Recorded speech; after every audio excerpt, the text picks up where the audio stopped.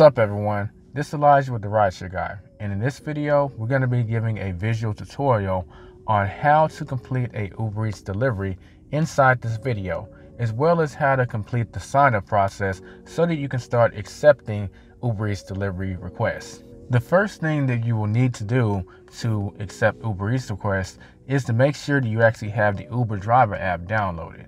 Now before we officially begin, we do need to deal with two scenarios that you'll be encountering based on what situation you're in. If you've never driven for Uber, period, then that means you don't have an account with them. You'll want to click on the link in the description and also the pinned comment to officially sign up for Uber so that you'll be able to log into the Uber driver app and begin the next phase of the sign up process. Now, if you're already signed up for Uber and you have the Uber driver app, you're clear to go on to the next phase. Some people think that the Uber Eats app is necessary to download in order for you to receive Uber Eats requests, and that's not true. All you need is the Uber driver app. The Uber Eats app is strictly just for customers, although it is actually pretty useful in developing certain strategies, but that topic is covered in other videos discussing Uber Eats. We're going to stick to the tutorial for today. Now, if you already have an Uber account and you've been driving rideshare, there is an option to add Uber Eats as an option for you to start receiving Uber Eats requests. You just got to follow the instructions that are on the screen right now. Once you've gained access to the Uber app, you want to click on the bars in the top left-hand corner and click on Help. Once you've clicked on Help, you want to click on A Guide to Driving and Delivering. Once here, click on Receiving Requests. I want to choose which types of trip or delivery requests to receive. Scroll to the very bottom and say opt in to deliver with Uber Eats, United States, or Canada if that applies to you. It should be noted that what you see on the screen can change depending on what region that you're in, but as long as Uber Eats is available in this region, you should see the option to opt in to Uber Eats requests. Just click on that option and follow the instructions. It may take a few hours to a day before you're actually registered to start seeing Uber Eats requests, so don't be surprised if you don't see them immediately. Now that we're officially signed up to receive Uber Eats requests, we can go ahead and move on to the next phase, which is receiving requests. And once you get a request that you like, accepting it, picking up the food, and the drop-off process. So let's move over to the next phase. Once you're ready to start receiving requests, click the Go button and you'll be taken online. From here, you can start receiving Uber Eats requests. Now let's briefly go over some things that you'll see on the map. The little house icons represent different hotspots that are busy at the time. You have the option to click on Start to Navigate, and Uber will bring up your default navigation to navigate you to that hotspot. But it's a way that you can keep track of the activity that's going on the map at that time.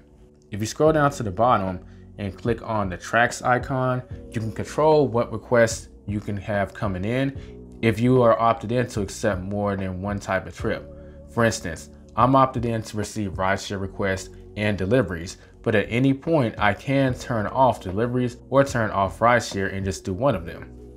For the sake of this tutorial, we'll be focusing on deliveries. After you've gone online, eventually you'll get a delivery request. The delivery request will give you 15 seconds to accept and will show the following information. It'll show the estimated time that it'll take for the delivery to be completed, the mileage, the delivery restaurant, as well as the drop-off location, both in map form and the actual address. It's important to note that the mileage is taken into account the drive to the restaurant and to the drop-off. It's not taking into account any kind of driving back to a place, so you want to keep that in mind before you accept the request. If you would like to accept the delivery request, just click on where it says delivery and the request will be accepted. If you would like to decline it, just hit the X icon at the top of the screen, or you can let the request time out. After 15 seconds, the request will automatically time out. There is a different type of request that you can receive though. This is known as Trip Radar. Trip Radar is basically a timed event where this request goes to all of the immediate drivers in the area, and whoever accepts it first is the person that will get it. The Trip Radar screen works a little different from a normal request. The information you're given varies slightly. You'll be able to see multiple requests on Trip Radar, and you'll only be able to see the address of the restaurant and also the address of the drop-off location. you won't be able to see it on the map at the time of the recording of this video. So that's something to take into consideration if you do choose to accept the request using TripRadar. As mentioned before, if you don't accept the request fast enough, there's a good chance that another driver will accept it and the request will no longer be available. When a TripRadar request pops up, you can see the amount of people who are looking at it at that direct time by looking at the eye icon next to the word delivery. If you would like to deny the TripRadar request, just click the X button at the top left-hand corner. Once you accept the request, the screen will change to what you see in front of you. It will give you a navigation map and the ability to navigate to the restaurant. It will also show how far away you are from the restaurant.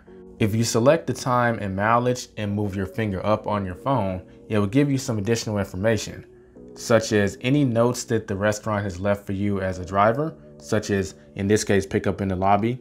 You'll also be able to see the order number, the person's name, and any details about the order that you need to know as a delivery driver. If you need to contact the restaurant for some reason, you can hit the call icon on the screen and it will bring up a phone number that you can use to get in contact with the restaurant. If you need to contact UberEats support for some reason, just click on the exclamation point in the bottom left-hand corner and hit call support. This button can also be used if you need to cancel the delivery. Canceling during the pickup phase will reassign it to another driver. Just put the reason that you're canceling, and if it isn't listed, just say issue not listed. Keep in mind that canceling at any point after you've actually picked up the food and you're in the drop-off phase will result in your cancellation rate increasing, and a high cancellation rate can be grounds for deactivation. Once you arrive on this screen, you want to go ahead and navigate your way to the restaurant. Once you're at the restaurant, you want to go in and pick up the order. Be sure to give them the order number as well as the name. In particular, the order number, because sometimes there may be two robbers, for instance. So this will make sure that the restaurant is giving you the right order. You can also click on details and you'll be able to see what the customer ordered. This is very important just in case they happen to order drinks. So you want to make sure that the restaurant did not forget to include them, because sometimes they do. If the order is not ready when you arrive, just click on the not ready button and the staff will be notified on their UberEats screen that their delivery driver has arrived. Once you picked up the food and you're back in your car, you can give the restaurant a thumbs up if everything went well, or if you encounter some unneeded issues, you can give them a thumbs down. Click on confirm pickup and you'll be taken to the next phase, which is the drop-off phase. Once you've entered the drop-off phase, a map will appear showing you where the drop-off place is supposed to be. You want to go ahead and navigate your way to the drop-off place. Once you've arrived, there'll be instructions you'll need to follow in order to complete the drop-off. If there's any particular instructions that your customer has for you, they will be on this screen. If at some point during this drop-off phase, you decide that you don't want to accept any more delivery requests and you want to go offline after this is finished, just click on the bars in the bottom right hand corner and that will take you to this screen where you can click on stop new requests. If you click on this, you'll be taken offline as soon as this delivery is completed and you won't receive any more delivery requests while you're on this delivery. In general though, you'll encounter one of three types of drop-offs. There's the leave at door drop-off, the deliver to door drop-off, and the wait in the car drop-off. The leave at door is the option that most people are picking nowadays, and it just means that you're going to leave the order on the customer's doorstep. If you get this type of drop-off request, a good habit I have is to shoot the customer a message, basically letting them know that I've dropped off their food and I thank them for using UberEats as their delivery service of choice. This does two things. First, it does let the customer know that their food is about to be dropped off, but it also initiates a timer. This is more critical in the other two delivery methods that I'm about to cover, but it helps in terms of if you need to cancel a delivery. That's not really applicable here though.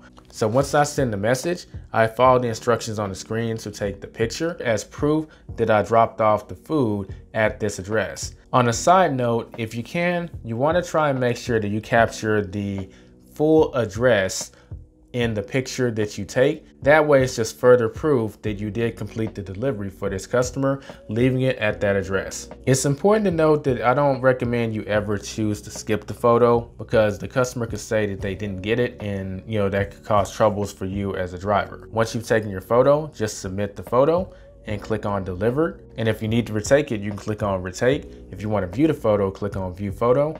And if everything is good, click on delivered, and the order has officially been dropped off and completed. Let's briefly cover the other two scenarios because they're more or less pretty similar to the leave at door option. If someone has instructions to deliver to door, all that means is instead of taking a picture, you're just gonna ring their doorbell or knock on the door, and they're gonna physically accept the food from you. The other situation you may run into is the wait at car option.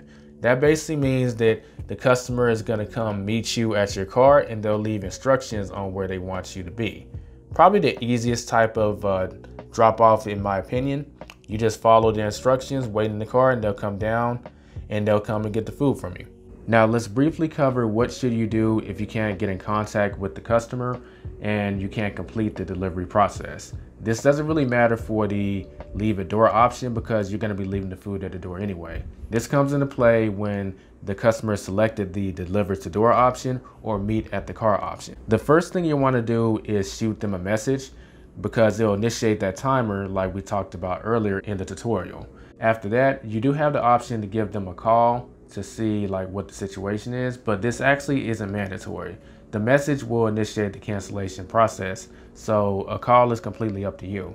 But once you have waited 8 minutes, the option to cancel the order without penalty and still get paid will appear on your phone. You just click on cancel delivery and then you'll be paid for the order.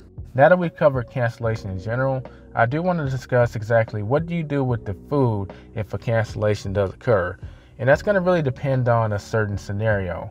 The scenario being like, what did the customer ask for you to do in terms of drop off? If they ask you to leave it at the door, you're not going to really have a real reason to cancel for the most part. So you're probably just going to leave it at the door.